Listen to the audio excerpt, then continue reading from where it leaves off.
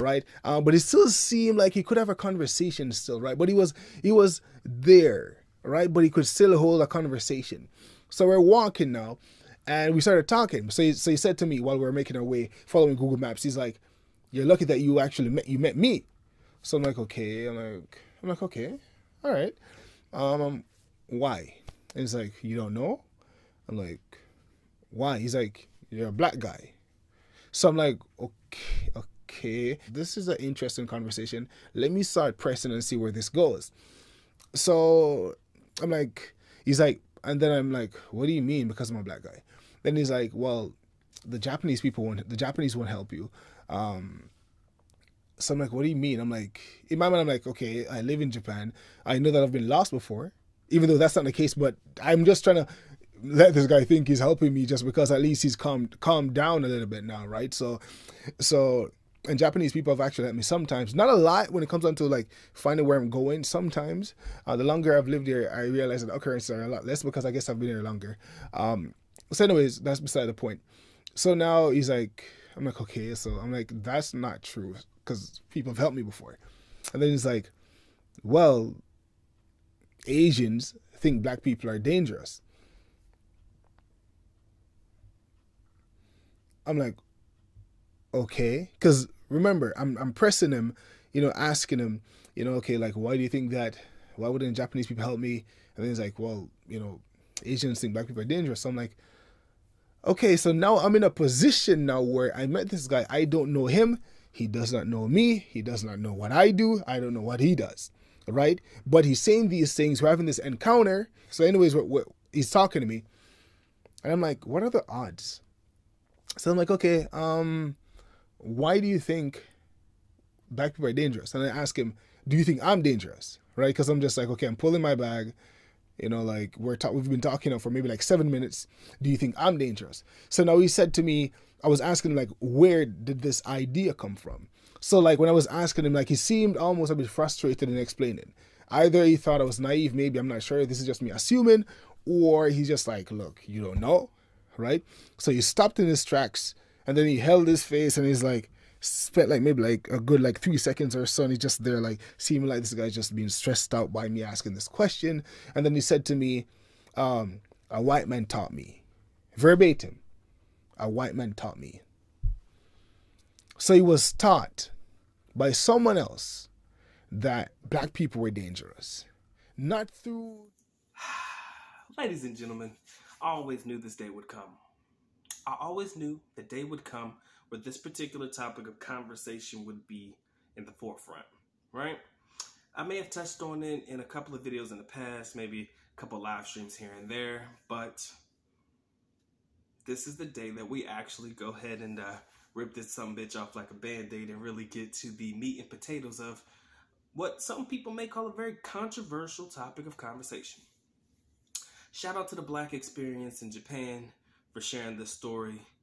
The clip that I used is not the complete video clip, but it's enough to get my point across. In the description area below, I will leave the link to the entire video. Okay? I'm not going to be the first African-American, Black American to tell you this, and I damn sure ain't going to be the last. When it comes to negative and false perceptions of certain groups of people, sometimes it comes from one group perpetuating that narrative over another. Now, I don't want you to think that this video was meant to cause division in any capacity, but I would say this video was meant to raise awareness, and it's meant to just literally have the conversation. I'm not mad about anything. I'm not upset about anything, mainly because nothing that anybody has said in reference to individuals who look like me have complicated my experience abroad. All right? And in the particular video that you watched, it didn't seem to complicate that brother's experience as well. But in truth and reality, ladies and gentlemen, there are people out there who will literally say you should not hang around with, you should not entertain, you should not interact with, communicate with, or any of the like with African American, Black American men, because these types of guys are extremely dangerous, right? If they come to your country, they are only there to ruin the women and mess everything up, and you don't want to be around them because these guys represent the worst parts of American society.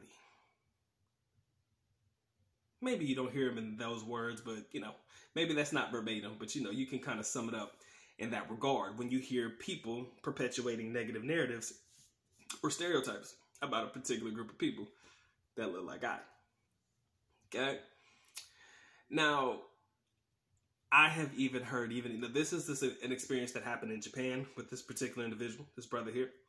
But even myself, in a place like the Philippines, I have had moments where I've had Filipinos tell me that they were told not to talk to me because I was Black and Black men are dangerous. Yes. And they definitely told me the race of the individual who said it. And at the time, I wasn't mad. Still ain't mad. It is what it is. But the kind of vibe that I got when I first heard it was, people just hating. They don't want me to have access to these women that they have. They don't want me to have the ability to talk to these women. So rather than even giving me an opportunity to communicate and have them understand a little bit more about me and my vibe, I'd rather just have them completely negate and shut down any interaction with Black guys in order to stop them from taking these women away from us. That's kind of what I thought. I was like, people just hating. And in a lighter perspective, it is pretty much hate. It truly is. But it sucks to hear that not even from the base level of understanding and just participating in living in a country abroad wherein we're just trying to get along, that it seems as though we can't even just interact with the locals just to, immerse ourselves in the culture or, just get around because of what people have said about Black guys. And now in this guy's particular situation, this Japanese individual told him, you better be glad that I stopped to help you because, everybody in Japan or many people in Japan were told not to help Black guys or help Black people in general because you guys are bad people. And he mentioned who told him that, who shared in that narrative, who taught that ideology, right? And we're living in a different world at a different time, but I can only imagine how that could have been effective back in the day, right? I can only imagine how effective that particular talking point could have been back in the day. Think about it. In a time where, let's say the 80s and the 90s, I'm not sure if this was a complicated situation. Maybe anybody who was in the Philippines or living abroad at the time in the 80s or the 90s, my elder statesmen, the OGs in the game, maybe you guys could tell me a little bit more about it because I was still a young buck at the time, Maybe back then those particular talking points could have created some complications, but with access to social medias and access to TVs and all this stuff right here and access to what it's like to hang around and be around and immerse yourself in a culture that represents people who look like myself, you start to realize they ain't that bad, is they? Black people ain't that bad. Black people are not as bad as people told me they were. I like hip-hop music. I like hip-hop dancing, basic level, things that I like basketball, you know what I'm saying? These are things, and guess what group of individuals represents, the top athletes or rappers and stuff in these particular genres of music and, sports that they play. So that's kind of how the certain introduction of, understanding, getting to know Black people, that's kind of seemingly where it comes from in most Asian countries, They learn about their favorite basketball players or, artists and music and stuff like that. And they either want to emulate, imitate, or be like. Or R&B music, Brian McKnight. That man is a fucking legend in the Philippines. Shout out to the brother who just passed away. Damn. What's my man name? Keith. Goddamn. Keith. Y'all know who I'm talking about. I forgot his last name. My bad. But, Keith Martin, right? So, you start to understand that when you interact with people, because we're, actually in the country all of a sudden, it's like, yo, these guys aren't as bad as I thought they were. Or, these guys weren't as bad as they told me you guys were. It's always going to sit in the back of my mind that there's going to be somebody out there that's going to have something negative to say about me, right? I kind of accepted in the beginning, or I accepted up front. That way, there's very few things that'll surprise me about the way people interact and react to certain situations, right? Grown-ass man right now. I truly am. And at this point in my life, you know, having a wife and all of that stuff, you know, there's very few things that really press me. Very few things that I'm really offended by, because I'm not out here in the dating market trying to get with girls or anything. And even if I was, it's like all of my experiences in the past have not been negatively affected by what people have had to say. That's what I will say. And I'm talking about a large majority of the time. But I would be remiss if I didn't tell you that there were certain young ladies and certain people who told me to my face that they don't like black guys. And the reason they don't like black guys is because of what they heard about black guys. And what they heard about black guys in certain areas, and, you know, they're all bad and stuff. So as a result, I'm just not going to talk to them because they told me not to. I can remember one young lady.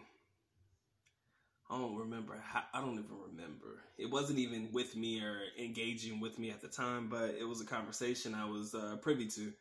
And I think she was a Filipina living in the United States. And I want to say she was living in Chicago. And a friend of mine let me in on some very, very, very disturbing shit. Like, this girl was going in on black guys. I mean, she was going ham on black guys. Like, oh, black guys are all violence and this, that, and the other. I could never see myself dating them. Now, again, the area she was in Chicago, right? And you guys know the scene in Chicago, in certain parts of Chicago, is bad. It's very bad. It's fucked up, right? I would never visit Chicago as a result of that, of course, in the areas where all of this violence is happening. Now, I could say, to an extent, this was based off of her own personal experiences, seeing about it and hearing about it on the news, as opposed to what was just said by word of mouth. But as we always say, the sum of a few don't represent us all. The sum of a few, like the situations and issues that are happening with a small group of people who represent people who look like me, doesn't mean that it represents all of us. And I kind of feel like some people, and it's going to happen, it is what it is, are going to take what they see with a small group of people and basically say it's a representation of all of them. But when it comes to people who have never had interactions with African Americans at all, a lot of what they take in a negative light comes from things that they hear from other people. It's 2022, y'all. Yeah, it's going to date the video, but you can probably watch this video 4 or 5 years from now. It'll still resonate, but I ain't pressed by it. I thank you for it. You know, I kind of thank people for doing things like that. I know it sounds crazy, but for me, it definitely helps me weed out the people that I don't need to be fucking interacting with or communicating with at all. If you're going to allow yourself to be manipulated and or convinced otherwise about people because of what somebody said, okay? That's the way I look at it. That's the vibe I'm always going to have with it. I don't need to interact or fuck with you at all if you're going to allow what somebody says without even having the attempt at getting to know and or talking to or whatever somebody. You're just going to automatically take their judgment at face value. I don't need to fuck with you anyways, right? And I for damn sure I'm not in a position where I feel as though I have to prove anything to anybody, right? I don't have to prove anything to none of y'all. Y'all should know who I am by now, right? See me in person, same energy on camera, same energy I have offline. It's truly that way. But that's just the way it is, man. It's like, you can say what you want to, but only if you allow it to affect your experience abroad will it actually complicate things for you. And I don't think you should allow it to do so. So, let them hate. Let the people who continue to perpetuate negative narratives continue to say the shit that they do. And if the people continue to believe in that shit, those are just not people you want to hang around with. Because trust me when I tell you, there are very few places on this there's very few places on this earth that you can set foot where, as a black man, African American man, you are not gonna receive some love and attention. Very few places on earth. I can't even name them. I'm just not gonna sit there and say everywhere you go you're gonna be all right, because of course, you know, everybody's bound to have preferences in different places. But as a man, I'm gonna go ahead and leave y'all with that one, man. Y'all take care, man. Y'all stay blessed, man. Doc is out. Peace. If you enjoyed this video, man, there's a little thank you button in the corner. If y'all want to show some support to the good Doc, you know, I had to throw that in there. Right? Somewhere down here in the bottom, if y'all want to look out for the boys, say, yo, Doc, you really cranking this content out, and I fucks with you, big homie. Little homie, if I'm younger than y'all. You know, comment section below, man. Have at it like a crack addict, yo. Y'all take care, man.